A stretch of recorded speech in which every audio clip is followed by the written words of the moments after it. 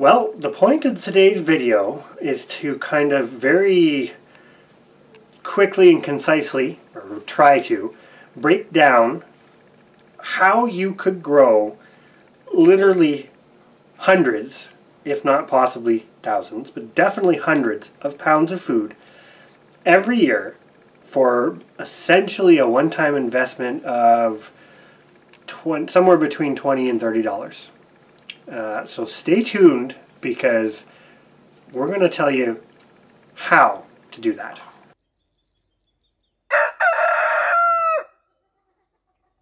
Thinking ahead to the 2022 growing season, and everything that's gone on in the last few years with supply chains and you name it, you could go down that rabbit hole for a long time. Trying to take control or lessen your consumer dependency on things is certainly starting to seem like a good idea. And one of the best ways to do that, although it sounds really simple, is grow your own food, or as much of your own food as you possibly can, because we all have to eat. So the more food you can grow for yourself, the less dependent you are on supply chains. And this video is really what I guess we think is a gateway or entry way to do this and actually grow hundreds of pounds of food, because we'll link it up above.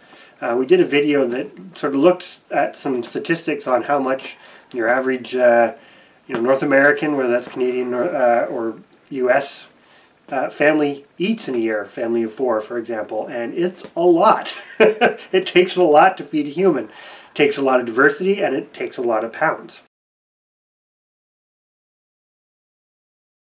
One of the best ways to do that and be healthy is squash. Squash are a powerhouse in the garden and have a lot of boxes ticked as far as they're relatively low maintenance. They literally produce hundreds of pounds of food. The more of them you grow, you could literally get into the thousands of pounds of food. They are nutritious. And they're also something that if you had to buy the quantity of what you can grow, it's cost prohibitive. So we're going to take a little bit more of a look at squash.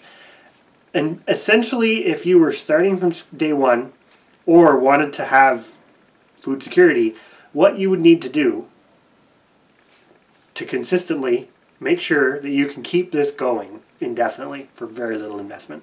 So squash is fairly familiar to most people, but not everybody really thinks about it too seriously, and a lot of people don't even know how to use it. Squash is nutritionally fairly good for you, and that's something definitely to keep in mind. It's by some people considered to be fairly nutritionally dense, especially the winter squashes, but even the summer squashes have their value. Squash is high in things like beta-carotene, vitamin C, vitamin B6.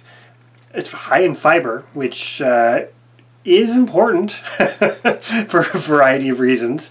And it's also considered to be fairly high in magnesium and potassium. So these are all things that you should be having in your diet. Now, this is not an exhaustive discussion on food value, but you're still talking about a nutritionally dense food, which in this case is a fruit. All squash are fruit, even though you grow them in your vegetable garden, that you can very easily grow for yourself. So here is one of the unassuming fruits that's been in storage since we harvested it back in the fall of 2021. Before you get to this, you have to start somewhere. And like so many other vegetables, the place to start is seeds. And I did some research briefly online, and a package of squash seeds right now, so this was just today, which is February of 2022, the average price for a pack of squash seeds in Canadian dollars right now is about $2.99 to $3 to $4. There is some variability there, and there's some rare varieties that are more expensive and some hybrids that might be a little bit cheaper, but generally speaking, that was the price. That's a very small investment. And most packages of seeds give you far fewer seeds than what's in the baggie in front of you. You typically are getting between 10 to 20 seeds. Somewhere between 12 to 20 seems to be a bit more common. So for a very nominal amount of money, you can get your very own variety of squash. But the seeds is only the starting point. Once you get those seeds, you kind of need to know a little bit of information. And before I get into this section, because I think this is the part that loses people, you don't have to be a botanist. You don't have to understand scientific nomenclature and naming of species. You just have to understand the vast majority of squash belong to one of these 4 species you see on the table. There are others. That's not the point of this video. We'll discuss that later. So the first and most familiar, Cucurbita, or for short, C, that's the genus, Cucurbita pepo. This is our yellow crooked-neck summer squash. The vast majority of summer squashes are Cucurbita pepo, zucchinis, etc. Species 2, which is probably the second most familiar, is Cucurbita maxima, which is a lot of the Hubbard type squashes. Obviously there's lots of variety though. Species 3, which is again also fairly common, but particularly with butternut squash, is Cucurbita mouschata. I think I'm saying that right. And the fourth one, and the least familiar to most people, is Cucurbita mixta / agyrosperma, which they've changed the scientific name, which is a great example of why it's good to know about it, but you do not need to memorize this. All you need to take away from this discussion right here is that the variety you see sitting on the table is 4 distinct species that, generally speaking, do not hybridize. So you can grow 4 different varieties of squash, 1 of each of the 4 species, and essentially save seeds indefinitely. So that's kind of a brief look at what we grew in 2021 as far as squash varieties. And I do want to reiterate here, I know this is where we lose people's attention. So please keep watching, because I think the next little bit we're going to talk about will really reinforce what we're talking about.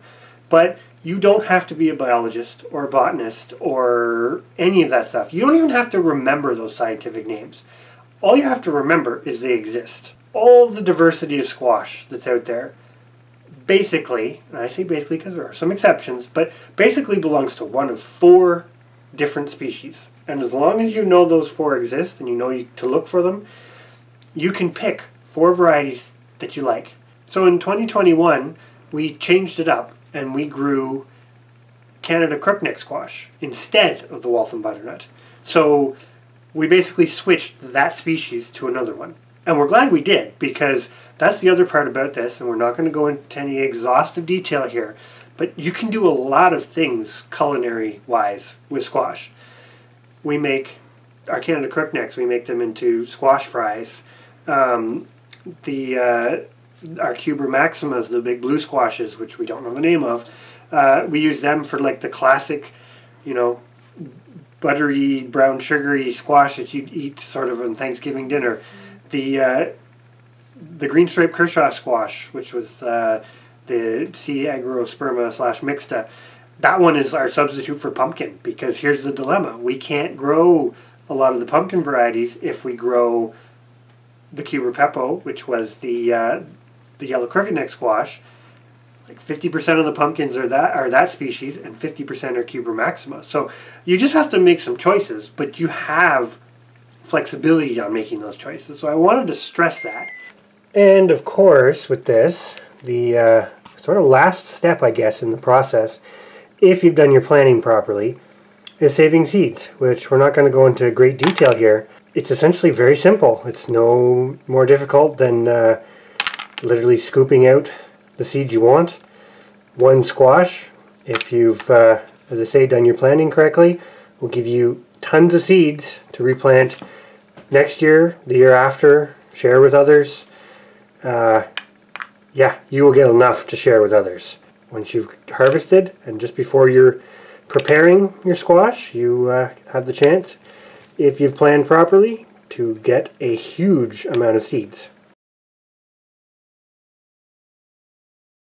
So next we're going to get into kind of that meat and potatoes here of why potentially in today's world you should really give some serious thought to growing squash, potentially instead of meat and potatoes. So this meat and potato business, what I'm going to get at here is what we grew in 2021 as far as poundage of squash. what that value would have been had we bought it. And I will quantify here that you probably wouldn't go to the grocery store and buy so much squash because it's relatively expensive. So the average price per pound, and I just looked this up, this is in Canadian dollars, and it's going to vary. This is just grocery store price that I found today was $1.99 a pound. And I know that that does vary. If you can find it at a good price in the fall, you might be able to load up on a lot of winter squash for a cheaper price. In 2021, we grew 78.87 pounds of summer squash. And our summer squash was the yellow crooked-neck squash, the Cuber Peppo. We also grew 442.81 pounds of winter squash between our other three species. That's a lot of squash.